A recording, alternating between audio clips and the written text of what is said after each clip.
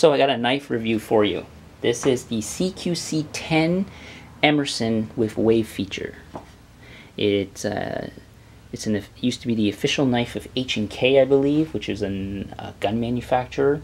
So the specs of the Emerson CQC-10 is it's got an overall length of 8.5 inches with a blade length of 3.6 inches with a blade thickness of 0.125 with a overall weight of 4.7 ounces, so it's not too bad. The blade material is 154 cm premium blade steel, and I think it's equivalent to a Japanese ATS 34 steel. So it's stainless steel. It's got G10 epoxy scales with titanium liners, I believe. At one point in time, at least it was titanium. They might have just switched to one side being titanium. I'm not 100% sure on that. That's just my research that I found online. It uses conventional hardware, Phillips head screws, so it's easy to strip down and take apart.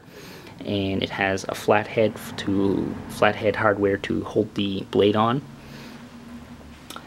The pocket clip is nice and deep, and I like that it's facing downwards towards the point. So when it's in your pocket, when you go to pull it out, it's in your hand all ready to be deployed, as opposed to some knife designs where they have it on this end. Some manufacturers I know allow you to put it on either end depending on what the personal preference, but I prefer it this way. And also aids in the wave feature, which I'll show you how that works later. It has a lanyard hole right here, and I think I mentioned earlier the thickness fits in your jeans, your pocket really well. It's very thin overall. It has a thickness of about a ½ inch. Yep, ½ inch. So it's relatively thin in your pocket.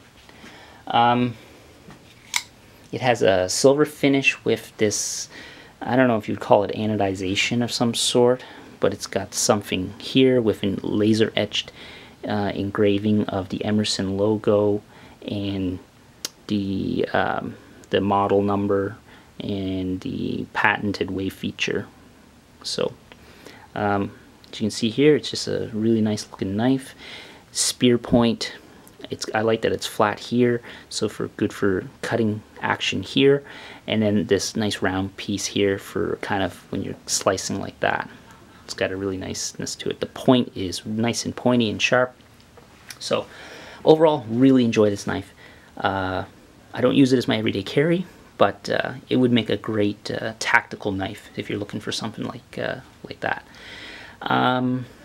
Next, I'll show you how the wave feature works, which is kind of a novelty, but it's kind of cool at the same time. So their patented wave hook here, which Emerson licenses out to other companies. I know Spyderco has used a patent or their license on a couple of their knives, which is kind of cool. So fits really nice in the hand. So I have the knife in my pocket now, and it fits nice and flat, nice low profile. And to deploy the knife, I have a pair of cargo shorts on just because the contrast between the knife and the pants is good. This works a bit better in jeans, just because cargo pants or shorts are a little bit looser. But how it works is I take my hand, I reach in like that, and I pull out and deploys the knife. Now the pants moved a bit again because they're cargo shorts, but with a pair of jeans it isn't as pronounced. Now of course this is going to prematurely wear out your pants. This is a pair of old cargo pants I had anyway, so it doesn't really matter, but it will wear. You can see a little fraying here, but it is kind of a neat feature. So again, put your hand in and it deploys. Now if you don't want it to deploy, what you can do is you can reach for your knife, and when you pull out, you pull out and up like that. So out and up, because this wave feature, the hook is right here, and when you're pulling it out, it hooks right here to deploy the knife. So this is what causes it to deploy. So if you have your hands busy, you don't have, you want to deploy your knife without having to use the built-in thumb hole, you can do that.